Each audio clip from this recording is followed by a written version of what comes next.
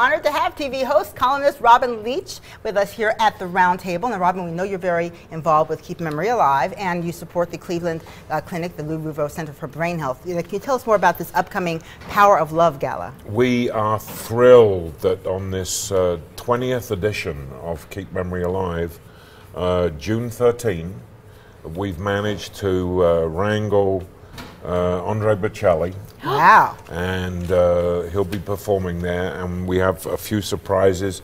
Celine Dion's agreed to come. Martina McBride has agreed to come. Gloria Estefan has offered to come.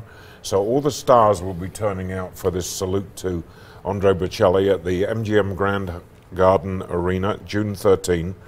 It all benefits our downtown Cleveland clinic, Lou Ruvo Center for Brain Health, that funny building near Symphony Park. Desperately doing research to find a cure for Alzheimer's.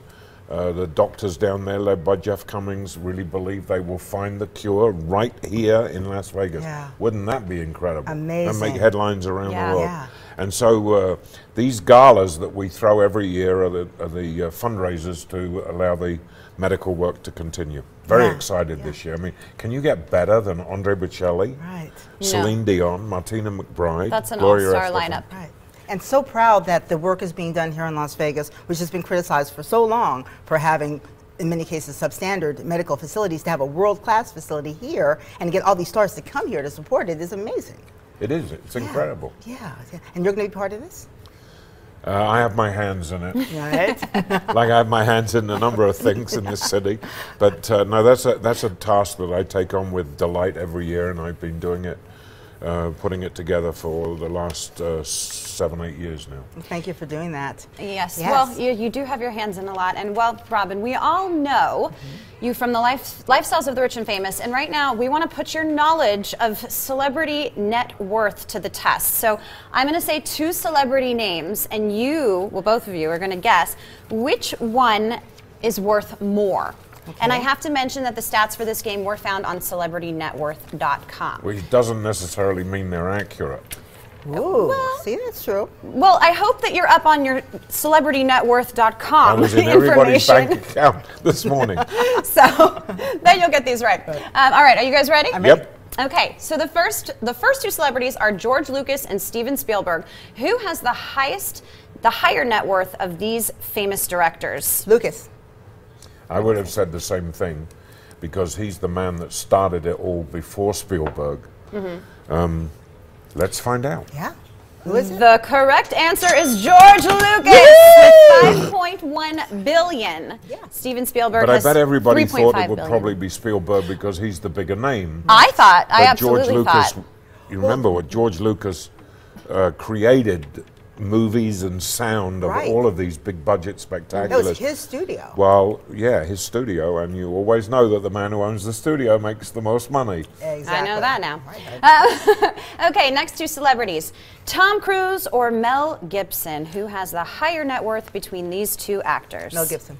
This is an interesting question because one doesn't know how much money Tom Cruise donates to the Church of Scientology. That's a good point. On the flip of that, you could also say you don't know how much Mel Gibson donates to the Roman Catholic Church, which he is always seeming to be feuding with, but his father was a priest.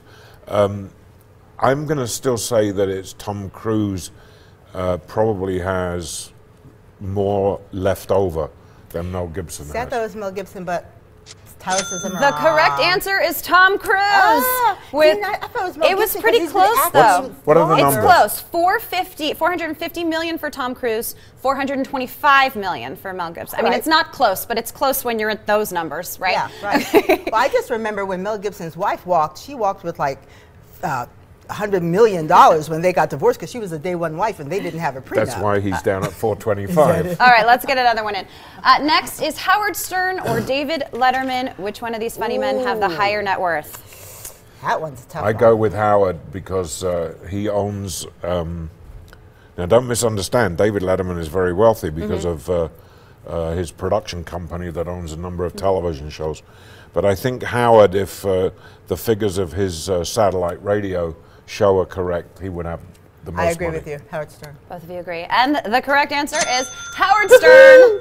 So far we're doing 3 out of 3. 550 million. David Letterman had 400 million. So you guys were right. I wanted you to get one wrong, Robin. Why? You got them all right. Well, Because you're always right. Don't be disappointed. Right? See, we're all in these people's business. All right, still ahead.